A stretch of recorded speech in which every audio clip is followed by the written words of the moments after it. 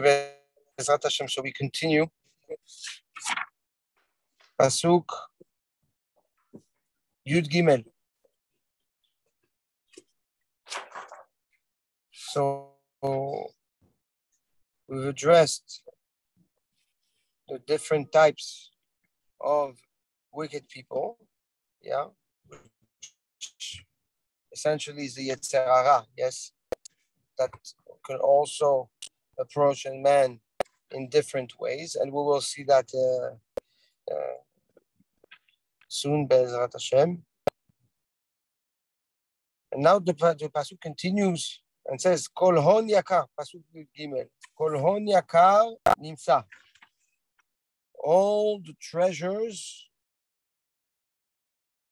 the precious treasures, nimsa, we will find. We will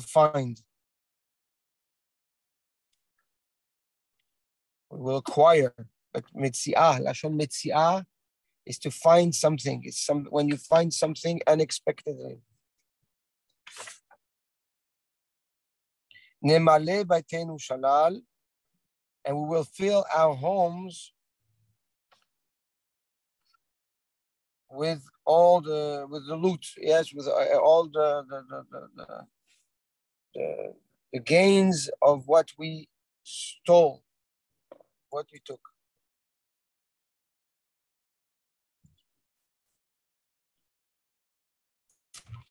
So the Gaon explains, Kol hon yakar nimsa.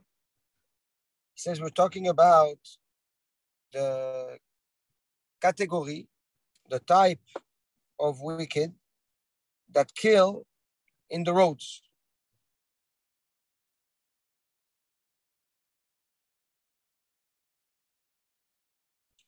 And the definition of nimsa, of finding, is accurate in the sense that this is a type of individual that is willing to kill, that is willing to steal, but is scared to be found, to be identified.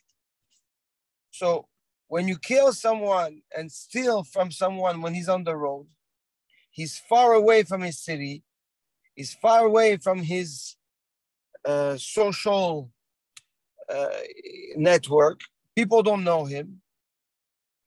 And usually these people that are stealing also are not people that are known or identifiable to the area, the people of the area. So that's kol hon yakar nimsa. We're going to find people on the road, and we know which type of people, right? We're talking about the tamim, the simple-minded one that walks around with his wealth and prays and share and shows it. So those wicked people go, take those people, will kill them, and take their goods. And now, why is it because it's called a mitzvah? Why is it considered something that you find that has no repercussions? It's because it's far away from everybody. There's no way to relate, nor the people, nor the goods, or nor the wicked people themselves.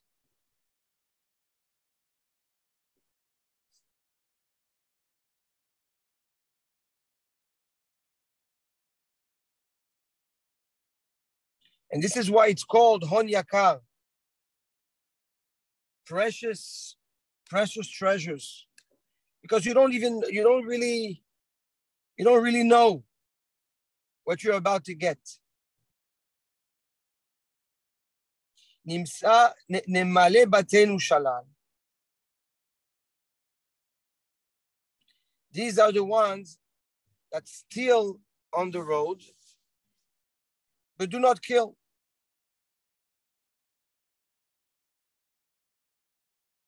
So this is not a mitzvah. This is not something you find. Why? because the people at the end, you didn't kill them. So there is a way for them to inquire what's going on, what happened, who did what.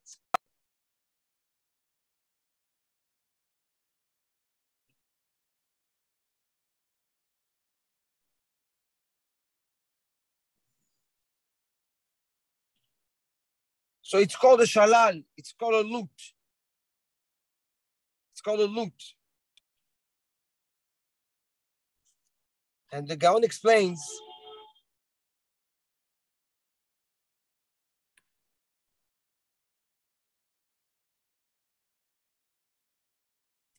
you have a type of people that are interested or that need or that are going and ready to hurt others, but they're cowards. They don't be identified. They don't want any traces left. They don't want any relations to them. This is the first part. And because they're so weak, they have no problem killing, just so that nobody can point the finger at them. What does that mean? The Gaon explains, and he says that sometimes people behave a certain way, and they're willing to shame. Right?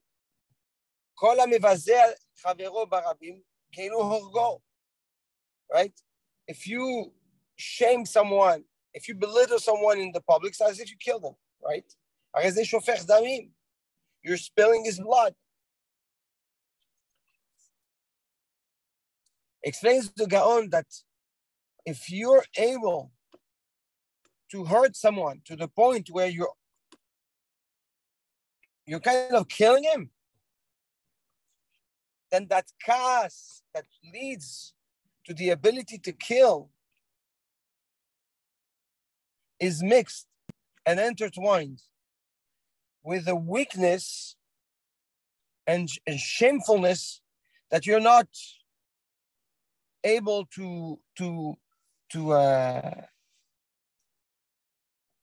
own your actions. So you will go as far as killing just so that nobody point their fingers at you.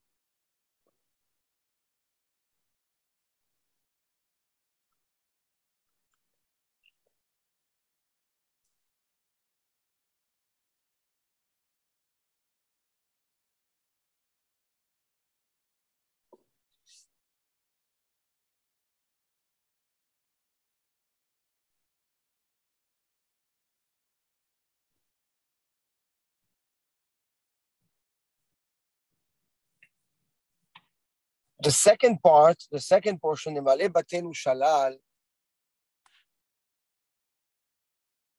this is more of a place of need. It's someone that feels that he needs so much that he's willing to steal and take a risk that maybe they might find the person, right? Most likely they won't be able to, but there is a chance. When, to the contrary of the first cat, right? Of the first part of the pasuk, that if a person goes and kills everybody and doesn't leave a trace of a witness, finish, it's done, it's gone, finished. Says the Gaon, Nemale Batenu Shalal, it's usually from a place of need. That comes from what? That comes from the jealousy, that comes from the ta'avot, from the desires. So what the Gaon brings forward here is two different versions of, on one end, ka'as, and on the other, ta'ava. The version of ka'as is the weakness, the shame of being found, the weakness of owning your own actions that can lead to killing, a coward. And the other that comes from a ta'ava yields or leads to a place of need. So this is the rationale, okay, that comes with the midah. The midat hakaas will lead to killing because of the rationale. I cannot be found. I cannot be identified. And the midah of the ta'ava and jealousy and envy comes with the rationale of I need. Therefore, it's okay to steal and take a limited risk. These are versions of the Yetzer Hara in a person also. When a person interacts with somebody else, and sometimes stealing doesn't mean come with a gun and taking away, right? It can mean mesig gvul chavero, when you hear somebody's doing something and you go and you steal it from him. And you know, there's many versions of stealing. There's genevat da'at, but usually the Gaon tells us, Shlomo Amer tells us, that when somebody comes and acts from a place of need or from a place of cowardice and weakness, that will be the rationale for him to hurt somebody else.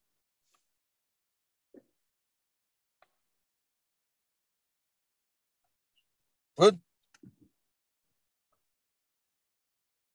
Pasuk Yud Goralecha tapil betochenu. Your portion, your part, your stake, bring it with us. Kis echad yeh lekulanu. We will all have one pot. We'll all have one pot. Says the Gaon. Goralecha tapil betochenu. Your portion, your part, you will carry with us, amongst us. Tapil, you will put it with us. He's referring to the category of person that goes and kills someone in his own house.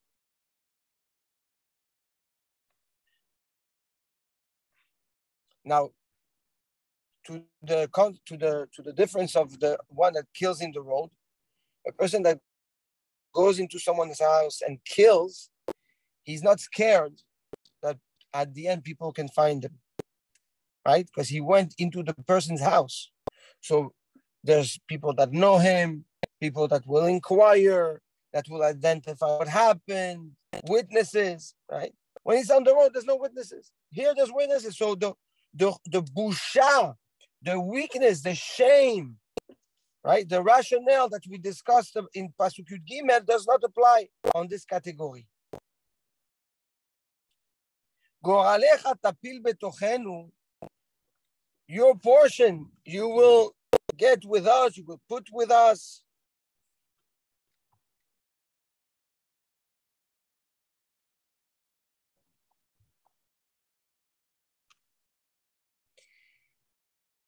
Says the Gaon,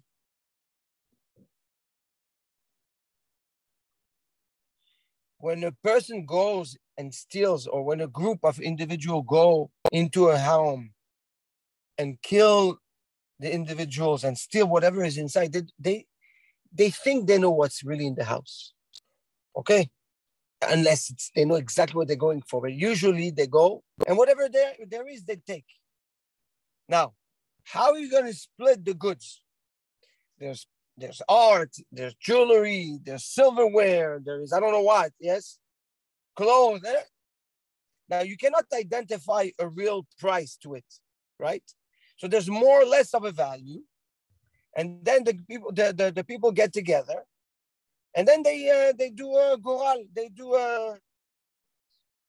split it, but they like how you call it? The goral is you split it like a lottery, like a lottery. This piece, 1, 2, 3, papa, and we do it, and whoever wins it wins it. That's what the pasuk says. Goral echad tapil betochenu. You throw it with us, but also it means goral echad is your mazal. Throw your mazal with us. Connect your mazal to us.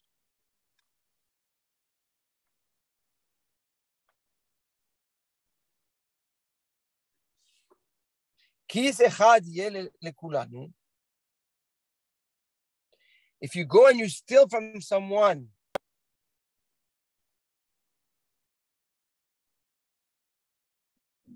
that's on the road,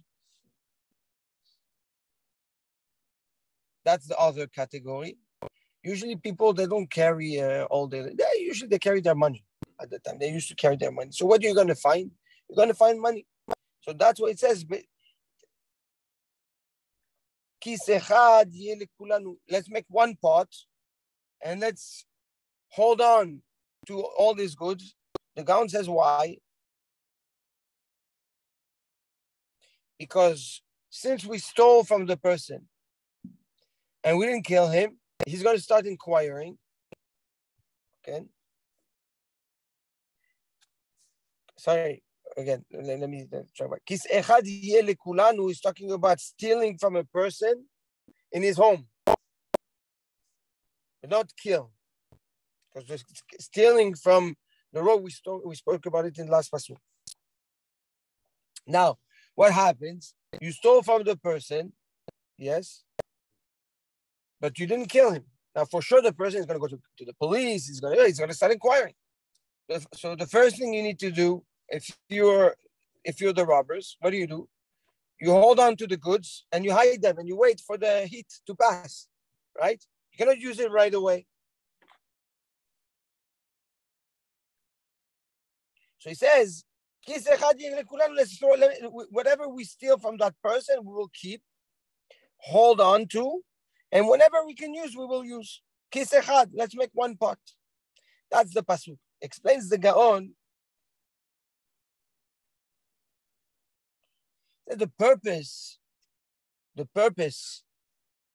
of the Yetzer Hara, the purpose of the people is really to steal. Is really to take from the other, to hurt. There's ways of doing it.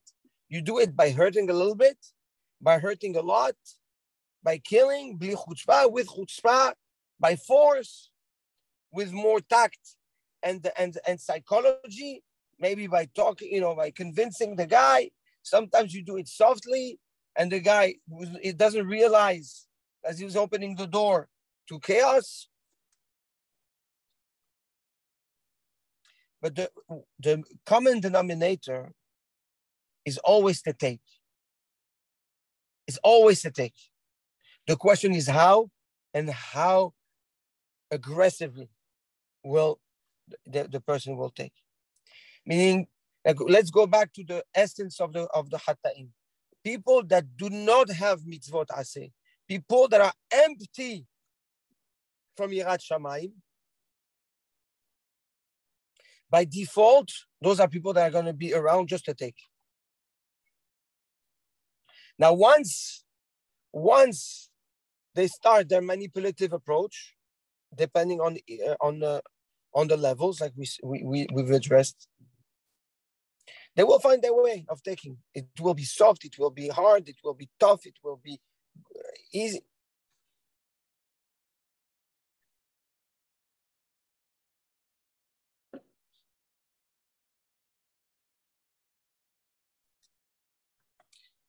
Now, says the Gaon, we find 4 types of Yetzer Hara that are born from the 2 roots of the one is the ta'ava, the desire, the other one is the kas. Again, he goes back to it. Now, he's taking the 4 types of reshaim that are surrounding us and trying to hurt, and finding its root, the root of all 4, and connecting it to the Yetzer Hara that's within us. Meaning that we have two types of Hatta'im, of wicked people, of individuals that we have to be careful of, and that we have to deal with. On one end is the physical people around us. And how does it start? Yirat Shamayim, mitzvot, or no? No, emptiness, okay.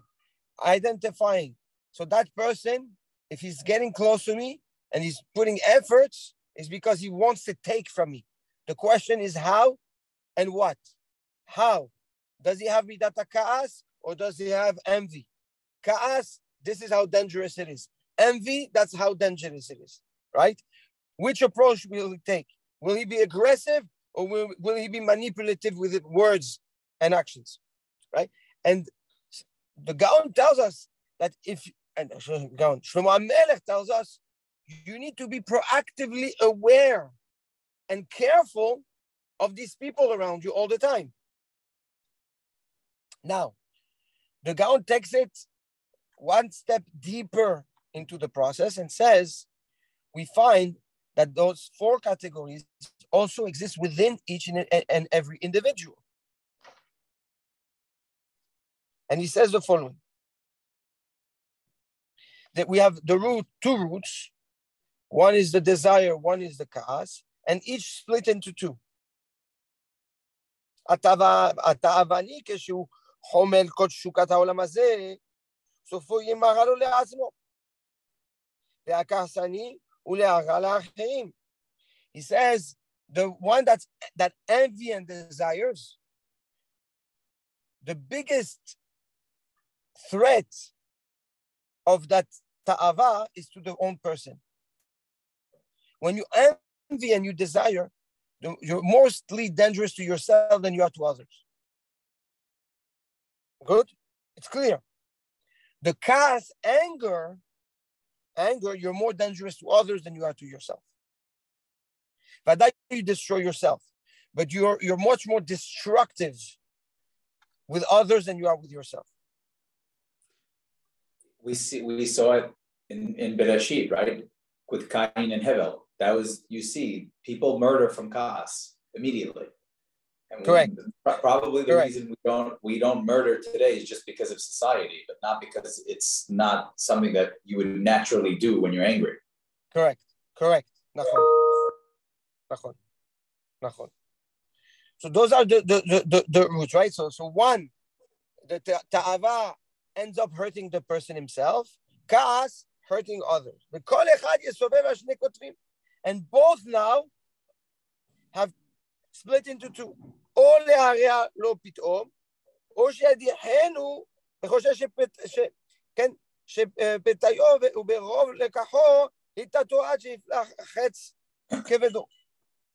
He says there is two approaches. There is the immediate approach, the reactional approach, and then there is the more thought of approach, the more calculated approach, right?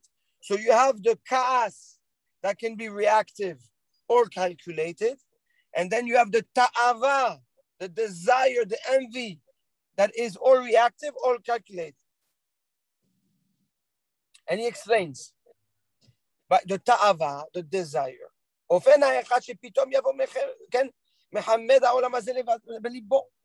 sometimes a person everything is okay, suddenly the desire kicks into him, and he wants something. He has a desire that it's uncontrollable. Moment of weakness, a moment of lack of clarity, and boom, and he falls for it. Right? That's reactive. That's reactive. The second one, he starts looking at certain things, at certain people. You see, it's not that bad to have this. It's not so bad to have that. Look, this is how you're hashuv. This is how you're look up to. This is how you're important. It's actually great. The Yetzer Hara starts building a case. And slowly, you think that you're in control, but in reality, the rationale and the process already swallowed you until the person falls for it. Good? That's from the root of desire. From the root of anger, of כעס, יבוא את האחד להרע לזולתו פתאום. So clearly, there is an issue. The guy gets upset, reacts, boom, כעס. פתאום, that's reactional, right? Somebody, I don't know, does something bad, you don't think, and you react. That's easy.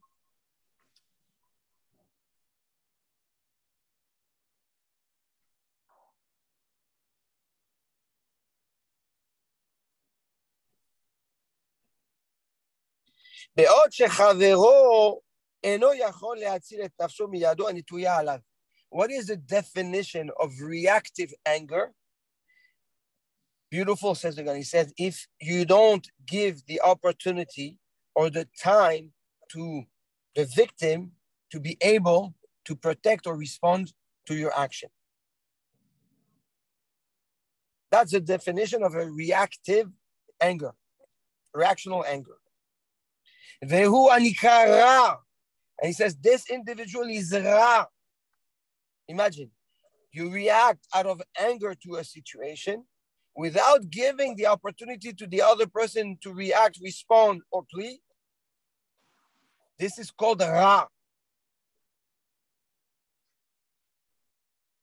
It's a very, very, very strong terminology that the Gaon is using, especially because how many times do we react to situations and we don't, and sometimes we say words and we hurt, and it's reactional. It's out of anger and we don't think, but we hurt the person.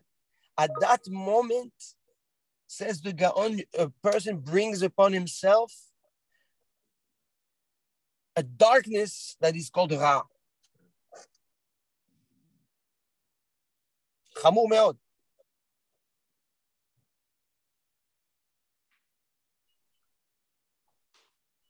או שבקרבו ישים אורבו וליבו חורש מחשבות עוול.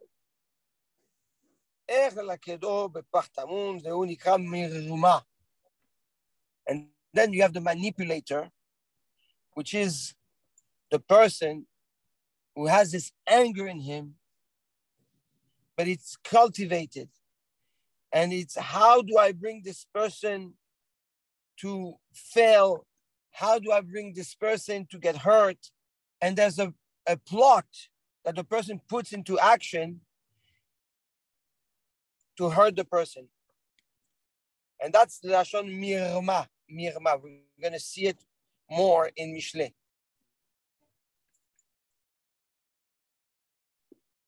That was also in the Tehillim. Huh? Sheker and Mima. We see it. That's right. Tefillah. That's right. So the mirma, Lashon ramaut. Leramot. Leramot is to manipulate, to con someone. How many times people, so whether it's, and for, again, with the right rationale or thinking that they're allowed to, that guy hurt me 20 years ago, now is my time to hurt back. I deserve it. He deserves to be punished. It's a mitzvah. They make it da'at Torah themselves, yes? And they react sometimes in shul. I don't know when somebody told me how there was a case and they threw somebody out of shul and then it was a big thing. Sometimes people don't realize that the reaction brings ra la'olam.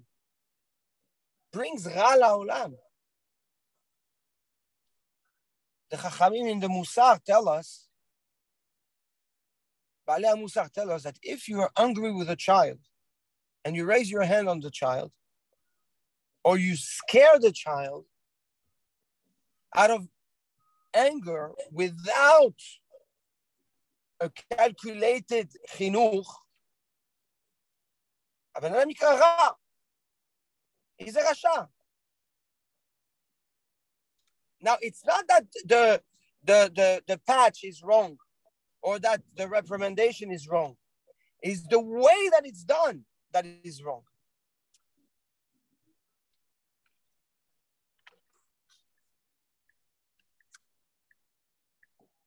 This is how the Gaon identifies the threat that surrounds us all the time and that we have to live with.